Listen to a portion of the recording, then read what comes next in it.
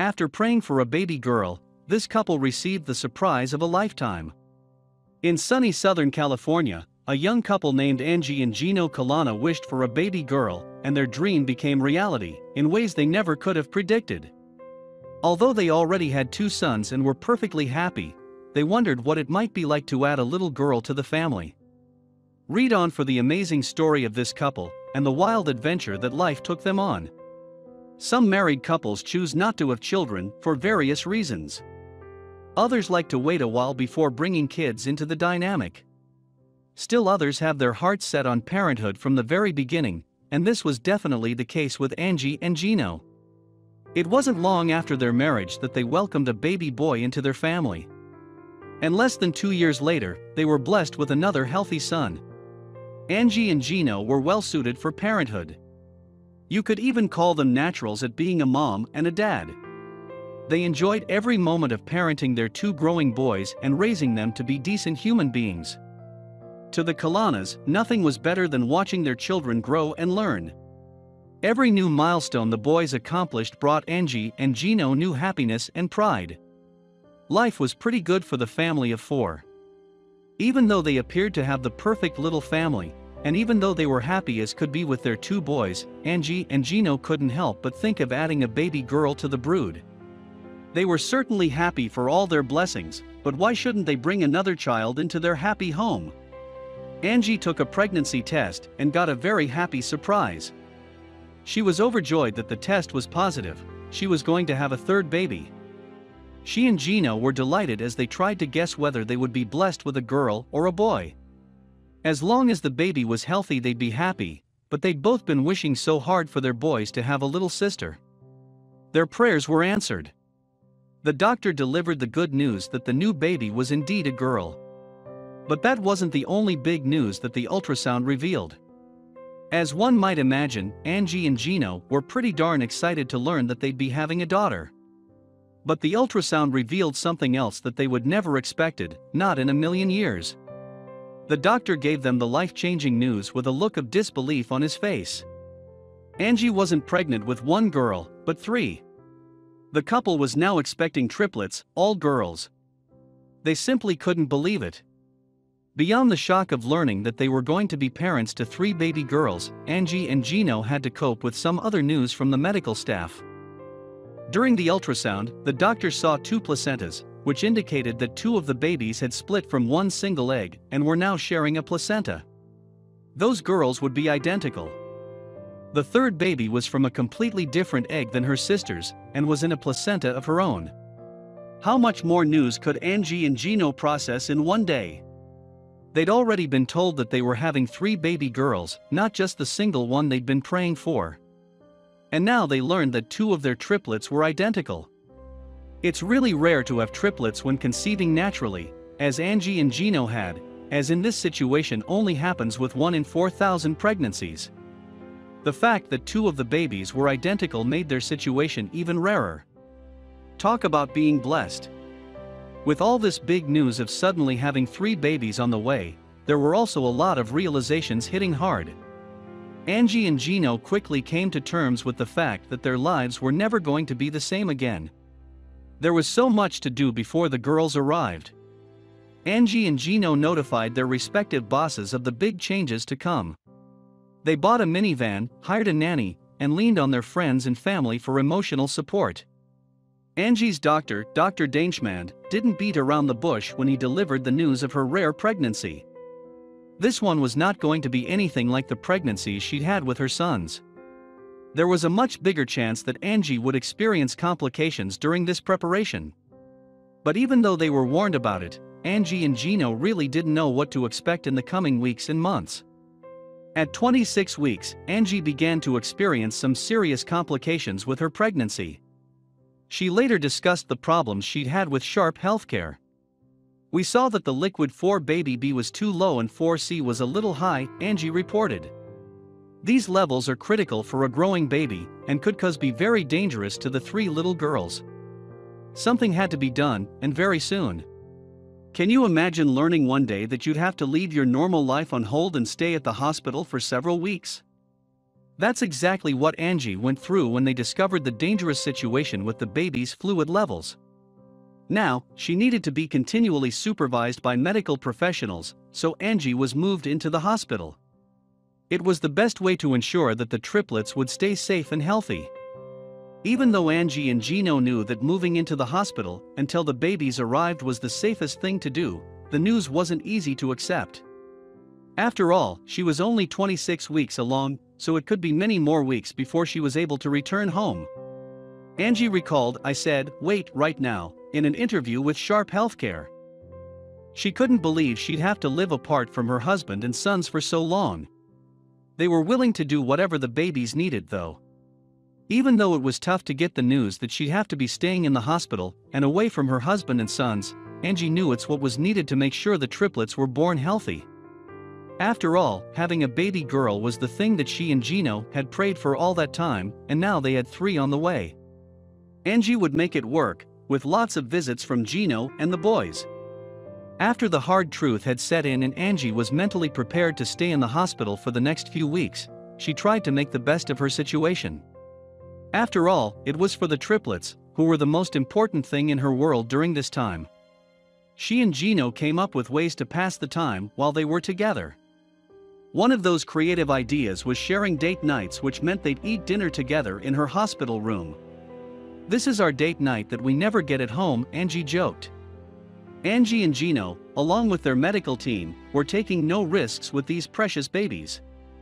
They were preparing for every possible scenario that might arise and knew there was a chance that the triplets would need to stay in the hospital's neonatal intensive care unit, NICU.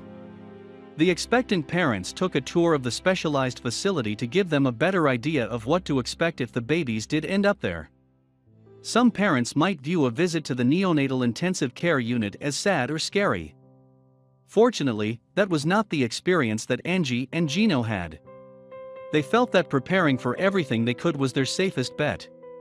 Their tour of the NICU actually made them feel calmer about their situation. Angie said, "I didn't see the NICU as a sad place, I saw it as a place that was empowering for me." Due to Angie's high-risk pregnancy, the triplets were being monitored daily at the hospital. During one of their routine ultrasounds, the doctors were alarmed to see that baby B was quite a bit smaller than her siblings. Dr. Danchman told Angie and Gina that the baby was in considerable danger. But it was too early to deliver the triplets, who would be too premature to survive if they arrived now. Although Angie was at week 30 of her pregnancy, it was still too early to deliver the babies. Her medical team told her that the babies would have the best chance of survival if they could make it to 34 weeks before delivery. This would give them more time to develop in the womb. 34 weeks was the magic number that Angie and Gino prayed for. They remained calm and hopeful as the days slowly ticked by. There was not much that Angie and Gino could do at this point, but hope and pray for the best. Although they couldn't wait until the day that their babes were born, they knew that it was best to stay in the womb for as long as possible. "Anything could happen between now and my due date," Angie reported to Sharp Healthcare. "We could have contractions that can't control. We may do an emergency C-section. For us, we don't count the weeks here, we count the days." Despite everyone's hopes that the babies would have another few weeks to develop in the womb, fate had other plans. When Angie was just a day into her 32nd week of pregnancy, she went into labor. As Gino put it, 3 little stars will be born tonight. They were prepared for this day, and Angie put on her game face. "I have some hard work ahead of me now," she said. Not long after being wheeled into the delivery room, Angie was dilated. Those 3 little girls were about to make their entrance and meet their parents for the first time. Unsurprisingly, the medical team opted for a C-section, as it was the safest choice for Angie and the babies. One after another, the 3 baby girls were delivered, each weighing just under 4 pounds. They were named Camilla, Annabella, and Daniela. Since Angie's pregnancy was such a high-risk one, her medical team had expected that the babies might arrive early. Each of the tiny triplets was assigned her own life support team to tend to them after birth. Immediately after being delivered, Camilla, Annabella, and Daniela were each passed through a window into a room where they were assessed and stabilized so they could be transferred to the neonatal intensive care unit. Even the most cautious plan in the world doesn't guarantee that everything will work out the way we wanted. This was certainly the case for Angie, who had carried her babies for months and now couldn't even hold them. Still, she and Gino understood that the triplets needed life-saving medical care first. The girls were in good hands in the NICU, and their parents would simply have to be patient for a while longer. Due to the triplets' tiny sizes, their lungs were not completely developed yet. This was causing some issues with their breathing. This was something that had been expected by the doctors, so they quickly opened the baby's lungs with breathing tubes to ensure that they were constantly breathing. Although it was tough to see their newborn girls in this situation, Angie and Gino knew they could trust the expert medical team. Now came another phase of waiting. The babies were on CPAP machines to help with their breathing, and the doctors needed to stabilize their oxygen levels before Angie and Gino could meet their girls in person. Everyone was eager for the family to meet in person. One of the nurses said, "I love to see the initial contact between mommy and baby. I always look for that moment that is just theirs that I get to be a part of." It was just a few hours after delivery that the little girls were all beginning to stabilize and breathe on their own. Good news for everyone. Although they had a long way to go before they could be brought home, they were ready for the next big step. The triplets were about to meet their parents for the first time. The entire team was looking forward to this, especially Angie and Gino. The past days and weeks had felt like an eternity to Angie and Gino. Even after the relief of knowing that their precious baby girls were all delivered safely and being monitored by a team of medical professionals, they were still anxious. They were more than ready to meet their little miracle triplets, and the time was finally here. The loving parents were really going to get to hold Camilla, Annabella, and Daniela. Recovering from a C-section is no small feat. Angie had a lot of rest and healing ahead of her, but she was at least feeling good enough for a short trip down the hallway. After all, she could hardly wait to meet her new daughters. As Angie was wheeled down to the NICU, Gino walked beside her. The couple and the nurses couldn't wait for the happy moment. The short trip to the NICU felt much longer because of their anticipation. After what seemed like an eternity, Angie and Gino were finally led into the neonatal intensive care unit where their triplets were being tended to. A nurse handed one of the tiny babies to Angie, and as you might expect, the new mother became very emotional. She started crying and through the tears, said it feels so right to Gino. They were all finally together after praying and waiting patiently for all this time. It'd be an understatement to say that Angie was happy to see her babies. "I was only a few hours apart from them and I already missed them," she said. "So it feels good to be reunited." It had felt like much longer than a few hours. One at a time, the babies were handed to Angie so she could hold them each. The moment was one she'd never forget, and she was over the moon to be cradling and soothing each of her precious daughters. Obviously, Gino was also excited to meet the new babies. He also got to experience the thrill of holding each of the triplets. Camilla, Annabella, and Daniela were all handed to him, and he spent time bonding with all of them. The nurses even placed each of the babies inside Gino's shirt so they could get skin-to-skin contact with their dad. Skin-to-skin contact is incredibly beneficial for babies, especially those who are born prematurely. Many times, newborns don't open their eyes for a while after birth. Annabella was different though. When she was placed in Gino's arms, she opened her little eyes and appeared to look right at him.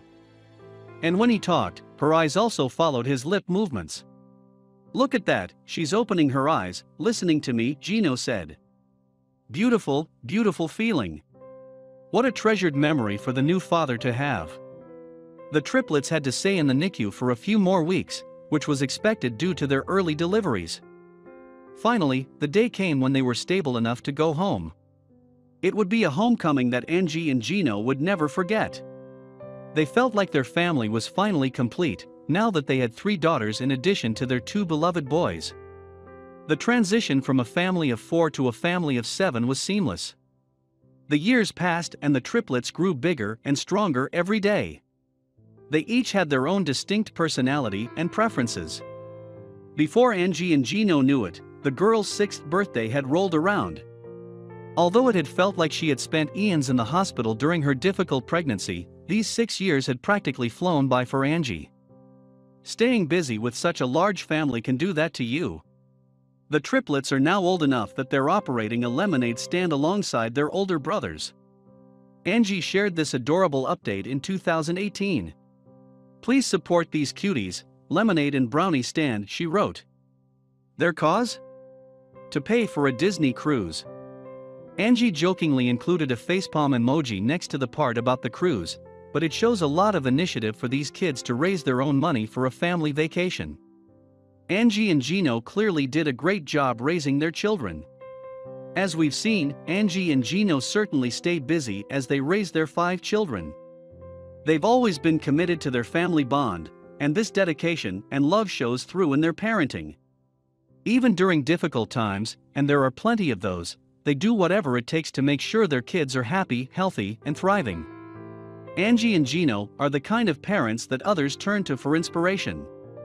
After all that Angie and Gino have been through as they made their life journey from a married couple to becoming parents of 5 children, it's probably difficult to remember what those early days were like. Although their family keeps them busy at all times, they wouldn't trade any of it. After all, they had prayed for a baby girl, and their wishes were granted threefold. "It's truly a dream come true to have them come into my life," Angie said.